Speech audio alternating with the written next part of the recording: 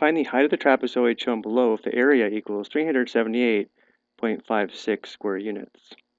The area formula for a trapezoid is area equals 1/2 times the quantity b sub 1 plus b sub 2 times h, where b sub 1 and b sub 2 are the lengths of the two bases. In a trapezoid, the bases are the two parallel sides. So we'll call this base 1, and we'll call this base 2. Let's go ahead and label this b sub 1 and this b sub 2. And the height would be this length here. So we'll label this h. And because we know the area, we can now set up an equation using the area formula to determine the height.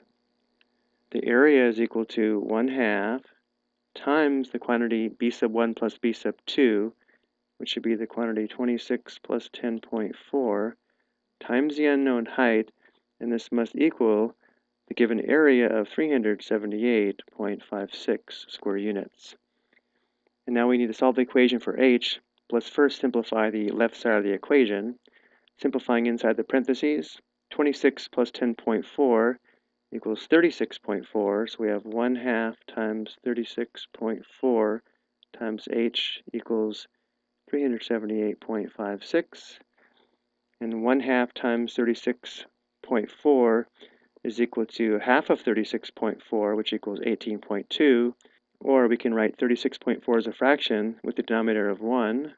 This would give us 36.4 divided by 2 times h equals 378.56.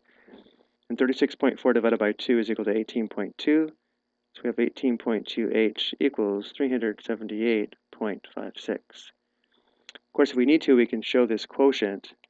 36.4 divided by 2, move the decimal point up into the quotient, and divide like we normally do. Notice how the divisor is already a whole number. So there's 1, 2, and 3. 1 times 2 is 2. Subtract. Bring down the 6. There are 8 2's and 16. 8 times 2 is 16. Subtract.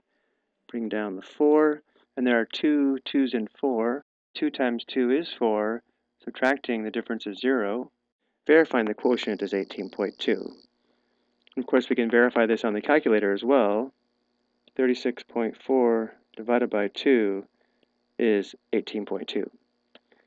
And because 18.2h means 18.2 times h, to solve for h, we need to undo this multiplication by dividing both sides by 18.2.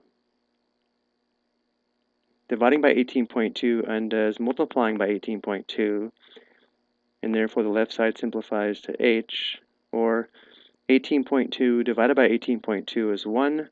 1 times h is h, and therefore h is equal to this quotient.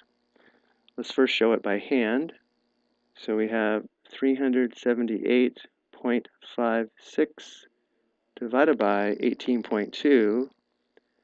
Notice here the divisor is not a whole number, and therefore the first step is to move the decimal point to the right one place so the divisor is a whole number. And we can do this as long as we do the same to the dividend, so we'll move the decimal point to the right one place here as well. And then up into the quotient, and then divide like we normally do. The first step is to determine how many 182's are in 378, which is 2. Multiplying, 2 times 2 is 4. 2 times 8 is 16. Perform an exchange. 2 times 1 is 2, plus 1 is 3. Subtracting, 8 minus 4 is 4. 7 minus 6 is 1. Bring down the next digit, which is 5. Notice how this is less than 182, so there are 0 182's and 145. 0 times 182 is 0. Subtracting, the difference is 145. Bring down the last digit. And now we need to determine how many 182's are in 1,456. And I believe that's 8. Multiplying 8 times 2 is 16. Perform an exchange. 8 times 8 is 64, plus 1 is 65. Perform an exchange with the 6. 8 times 1 is 8, plus 6 is 14. Notice how the difference is 0, and therefore the quotient is 20.8.